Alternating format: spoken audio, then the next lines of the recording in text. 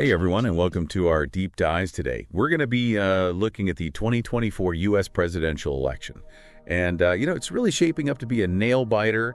Our source materials is suggesting that it's going to come down to just a handful of states. Yeah, it's fascinating. You look at the electoral map, and Yeah. right away, these blue wall states, Wisconsin, Michigan, and Pennsylvania, those really jump out at you. They've been, traditionally Democratic, but Yeah. Trump was able to flip them back in 2016, and it was back and forth in 2020. So those are really important 46 electoral votes right there. If Kamala Harris can secure those states, that could be a huge step towards victory. But then on the flip side, Trump's campaign is really focusing on these states that flipped from red to blue in 2020, Arizona, Georgia, North Carolina, and USA. So he's trying to reclaim those as part of his path back to the White House. It's interesting how just a few states can really become like the center of gravity in this whole election. Totally.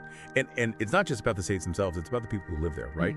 One of the things that our source material points out is this really interesting kind of clash of demographics and how each candidate is trying to approach those different demographics. Kamala Harris seems to be doing really well with younger voters, people in cities, and minority groups, especially within the Black and Asian American communities. Her campaign is very focused on issues that are really important to those groups, like healthcare reform, social justice, climate change. But there are some challenges for her when it comes to certain parts of that traditional Democratic base, in particular some Latino voters, where Trump seems to be gaining some traction. Yeah, that shift in Latino voter support has been really one of the most interesting things to watch in this election. On the surface, it might seem counterintuitive, but when you look a little deeper, it starts to make sense. States like Florida and Texas, which have always been pretty reliably Republican, we're seeing Trump getting a lot of support from Latino communities there. And a lot of that seems to be driven by concerns about the economy and alignment with Trump's more conservative social values. It's not a uniform shift by any means, but it's definitely something that could really impact the results. For sure. And on that note, it's really interesting to look at Trump's appeal among white working class and rural voters, too. Absolutely. I mean, that was really key to his victory back in 2016. And it's a demographic that he is really working hard to win over again this time around. His messaging is very much targeted at that base, with an emphasis on economic growth, getting rid of regulations, immigration reform. Those are all things that resonate really strongly with those voters. And we can't forget about the law and order theme either. That's something that Trump has been talking about a lot. And it seems to be really connecting with voters who are concerned about crime and unrest, especially in this really polarized political environment that we're in. It's a message that taps into some very deep anxieties and can be really powerful in motivating people to vote. Definitely. And it really speaks to this bigger theme that we're seeing in this election, this kind of clash between two very different visions for America. On one side, you have Kamala Harris, and she's really pushing for this more progressive, inclusive vision. Focus on healthcare access, climate change, social justice, really trying to mobilize this coalition of young people, urban voters, minority groups, people who often feel like they're being left behind by the current system. And then on the other side, you have Donald Trump, and he's tapping into this different kind of American dream, one that's more focused on economic opportunity, individual liberty, national identity. He's speaking to people who feel like the country is going in the wrong direction, that the values and institutions they believe in are under attack, and they need someone to fight for them. Yeah, it's almost like two different versions of the American dream are colliding.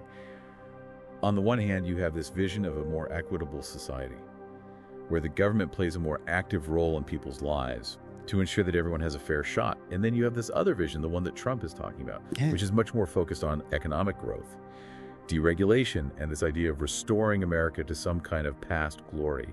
And it's really interesting how these two very different visions are playing out in this election. Yeah, and for Trump's base, that message really resonates. He's talking about bringing back manufacturing jobs, appealing to people who feel like globalization and technology have left them behind.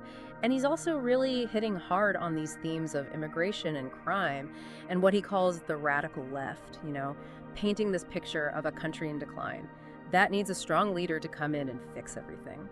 It's a message that really taps into a sense of frustration and disillusionment that a lot of people are feeling. For sure.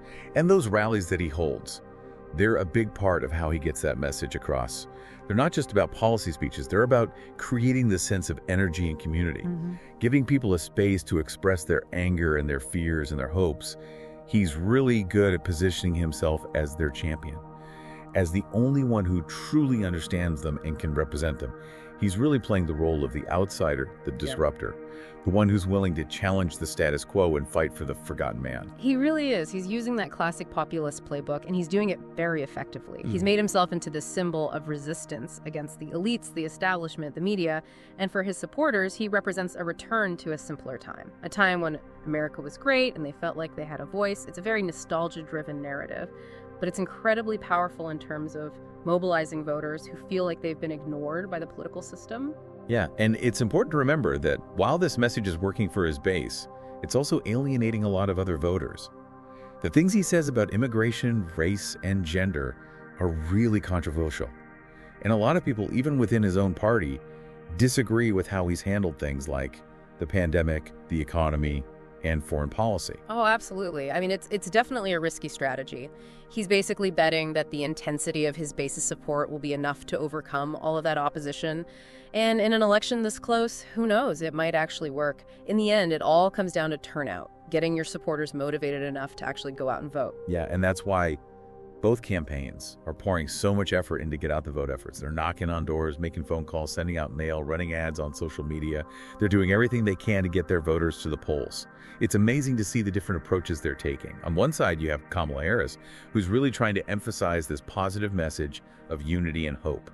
She talks about bringing people together, building a better future, tackling the challenges we face as a country. And then you have Trump, who's taking a very different approach. His message is much more about fear and grievance, promising to restore America to some imagined past greatness. He's playing on people's anxieties and insecurities, presenting himself as the strong man who can single-handedly fix everything. It's a really stark contrast in styles. It really is. It's like the country is at a crossroads, facing this fundamental decision about its identity and its future. And the outcome of this election could have a huge impact on what direction we go in. Will it be Harris's vision of hope and change? Or will it be Trump's promise of strength and restoration? Only time will tell. Well said.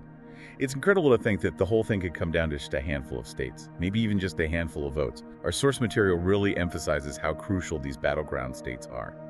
It's a powerful reminder that every single vote really does matter in a democracy. Absolutely. And especially in an election this close, the margins are so thin, every vote could make a difference. It's a great reminder that our system depends on people getting involved, making their voices heard. So as we head into the final stretch of this election, what are you going to be watching for? What are the things that might give us a clue about who's going to win? Well, voter turnout is going to be absolutely key. Both campaigns are working really hard to get their people to the polls. So I'll be paying attention to early voting numbers, absentee ballots, how much energy there is at rallies and events. Those things can tell us a lot about which campaign is really resonating with voters. That makes sense. And what about the strategies that each campaign are using? What should we be watching for there? Well, in these final days, the messages and the tactics that they use are going to be really important. Will Harris try to unify the country and appeal to undecided voters? Or will she focus on getting her base really fired up? And for Trump, will he stick with this populist rhetoric that's worked so well for him? Or will he try to soften his tone and appeal to a wider range of voters? The choices they make in the next few weeks could really make a difference. It's like a giant game of chess, isn't it? Every move is calculated, every decision could have a huge impact, and then there's always the possibility of something unexpected happening. Some event or gaffe or last-minute surprise that could shift the whole race. That's right. A big news story, a mistake by one of the candidates, a sudden change in public opinion, any of those things can have a huge impact, especially when the race is this close. That's why it's impossible to predict what's going to happen. We can analyze the data and look at the strategies, but ultimately it's up to the voters. Exactly, and that's what makes democracy so interesting. The power really does lie with the people. So as we watch all of this unfold, I encourage everyone to stay informed, have thoughtful conversations, and most importantly, get out there and vote. Your voice matters, and your vote can make a difference. I agree. In a close election like this one, every single vote counts. This is a really important moment for our country, and the choices we make now are going to have a big impact on our future. Stay engaged, stay informed, and make your voice heard. This has been a fascinating deep dive into the 2024 election. Thanks for joining us on this journey. And remember, this story is far from over. The most exciting chapter is still being written.